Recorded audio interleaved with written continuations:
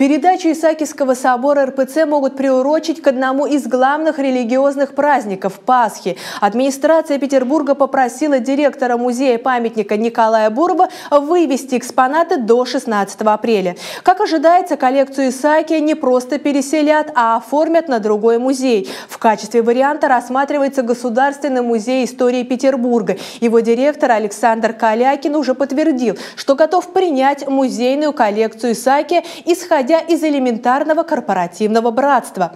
При этом вокруг инициативы возникает немало вопросов. В частности, необходимо успеть провести опись объектов. Также непонятно, что делать с реставрационными контрактами музея и оставшимися без работы сотрудниками. До сих пор нет и официальной заявки РПЦ на передачу Исаакия. Николай Буров, в свою очередь, заявил, что 26 тысяч экспонатов музея вывести за такой короткий срок просто нереально. Напомню, в музее Исаакиевский собор хранится более 1000 предметов Музейного фонда России. Большая часть из них неперемещаемые, неотъемлемая часть интерьера собора. А количество переместимых и вовсе оценить сложно. Поэтому необходимо будет осуществить колоссальный объем организационной и бумажной работы.